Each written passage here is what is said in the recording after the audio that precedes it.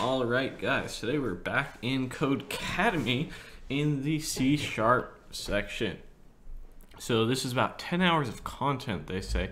I don't actually know if that takes into account these pro sections or if it just is the free sections, because we're going to be doing the free sections as we usually will do.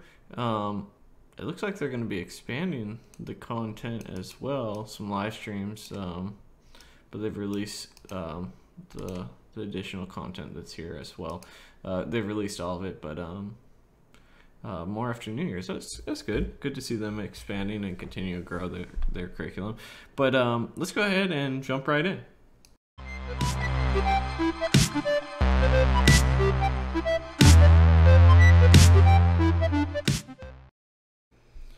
Hey guys, I want to take a moment to recommend Dev Mountain Coding Bootcamp to you. Dev Mountain's been a long-term sponsor of mine. I appreciate their support as I've helped grow the channel and tell everyone about their great facilities. I've actually been to their Provo, Utah campus, and it's beautiful.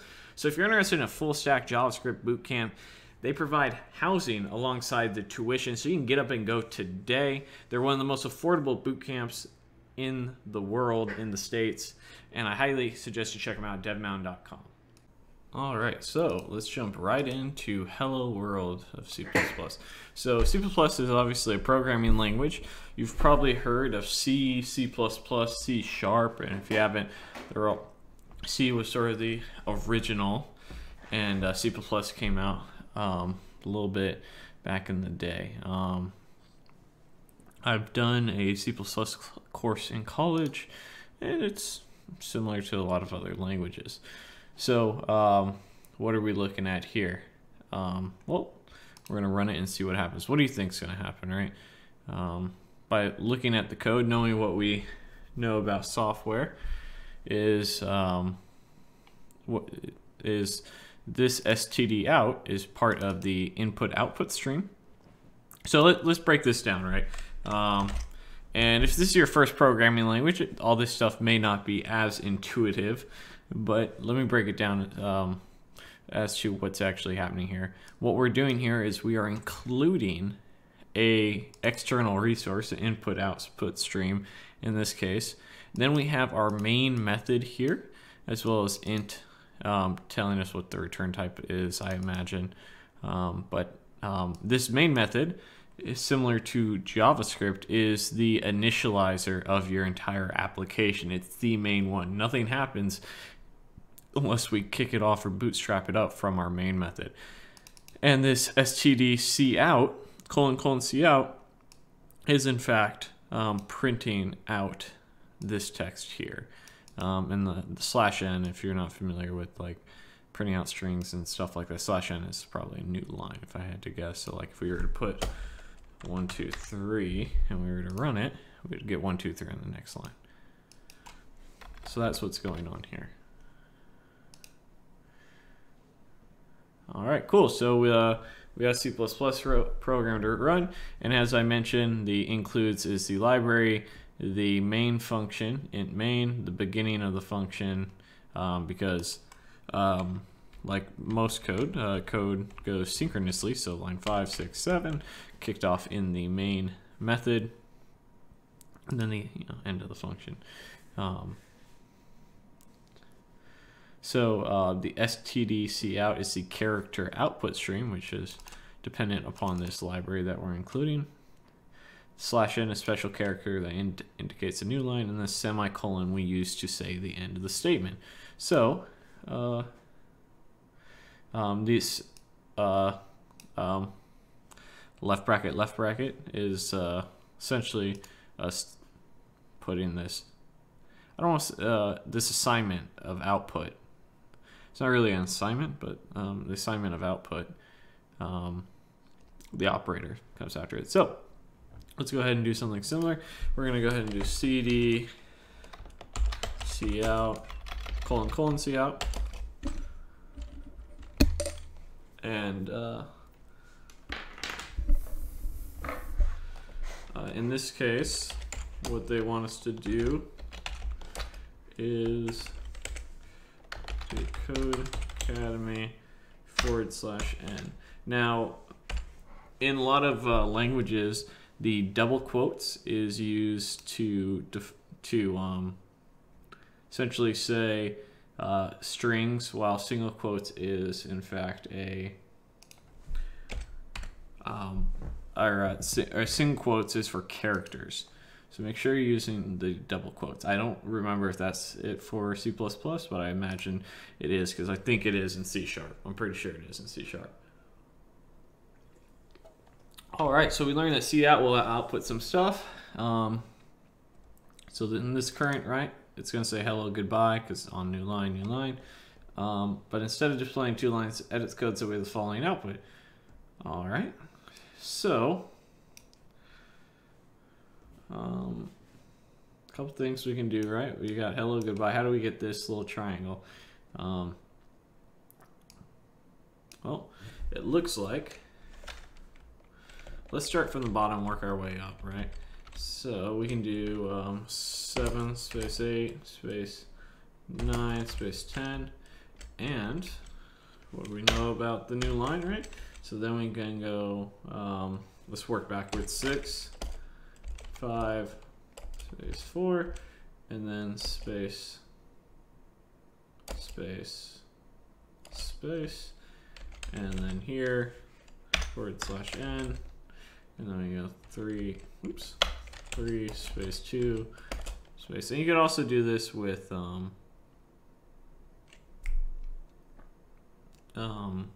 what's the word I'm looking for? Multiple outs, and we may if I type this up incorrectly. So that's going to be, let's see, 1 2 3 4 5 6, and then take /n, and then do 1, and that's 1 2 3 4 5 6 7 8. All right, let's see if I actually typed that up correctly.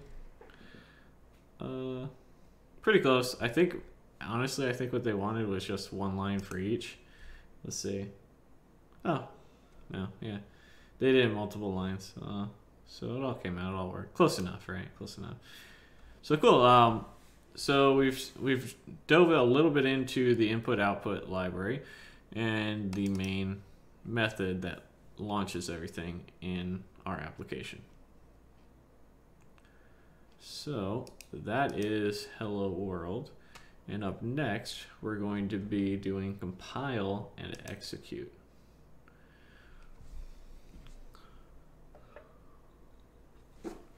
So if you've never worked with a compiled language before, C++ is such a language, and what that means is that unlike JavaScript, where JavaScript, your code can run even if there's a bug and an error in it, because maybe that part of the code isn't executing yet. Here, we want to compile all of our code ahead of time, and thus we need to make sure that it then is ready to be executed, and it won't execute if there's any errors. Makes sense? And the reason it has to compile is it can only understand machine code. So,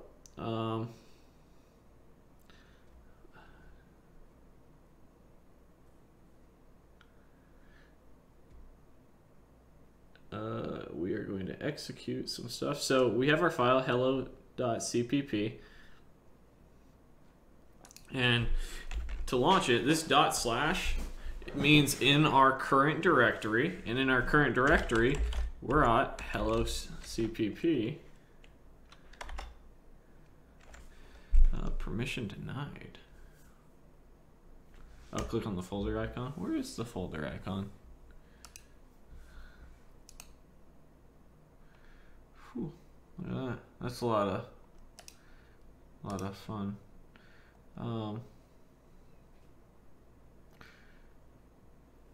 But yeah, to their point is, this is technically what your code is compiling down to. None of this makes any sense, right? I don't know what this means. You don't know what this means. In theory, you could spend ages learning how all this works, but we're high-level languages, so we don't have to. So what we want to do here is go ahead and do ./a.out, and that will run our compiled code. It's the output of our compiled C++.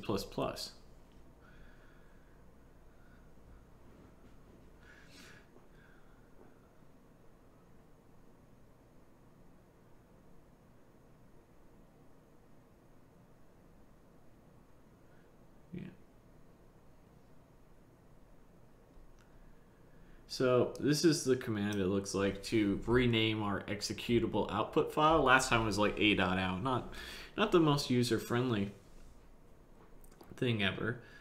So if we click it, all we have is hello.cpp, and we want to give it a better name. So this time, what we're going to do is g++ hello.cpp, which is our current file, -o to rename the file. I want to rename it hello. And it looks like it's compiling, and you'll see now we have this machine code in our hello file in a much more user-friendly way. And now if we wanted to execute, just hello, and then it will run our code, and we have hello world.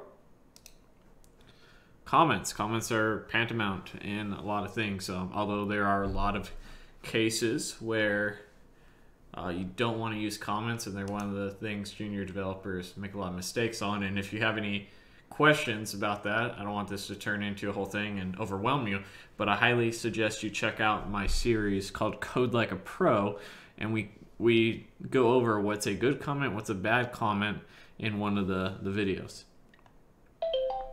All right, so program is highly collaborative, and sometimes you want to leave comments. Oftentimes you want to. I personally prefer to leave comments above the code. That's just my sense. But comments allow us to put put some definition into our application so that we can understand what it's doing. This isn't actually going to run, but it will put it there so that when you're looking through the code, you have additional context. And if you want to do multi-line comments, you start with a /* and you end it with a */, and so it'll do a multi-line comment like this.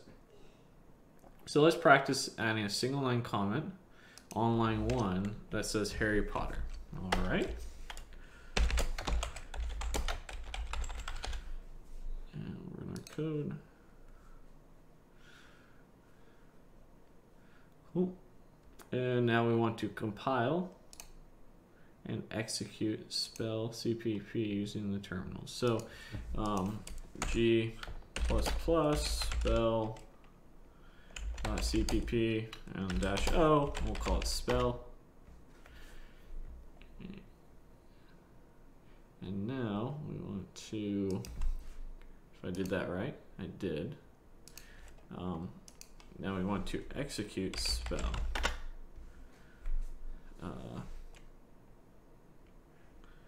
/spell. Expecto Patronum. There we go. Cool. So we learned a few minor things in this section. We learned about how to include a library. We learned that the main method allows us to bootstrap our application and get it going and fire off our initial code. We talked about how input-output stream, about outputting text. I'm sure we'll talk about inputting text as well and other things. We've also begun talking about comments, or we've talked about comments, and then we've discussed compiling our code, which is something that, if you haven't worked in a compiled language before, you might not be familiar with. But as always, guys, thank you so much for watching the video. Don't forget to comment, like, subscribe, and share. And check out my courses in the description below if you want to help me out, as well as the books that I recommend that you read that I think will help you level up your game. I'll see you guys in the next C++ video where we're diving a little bit deeper. Bye. Hey guys, thanks for watching the video. Don't forget to check out my 100 Algorithm Challenge course. Get you prepped for those technical interviews to make sure you get nice offers. I actually just added some new content to it so you can get prepared for those technical phone screens as well. There's a link in the description to get it for just $9.99.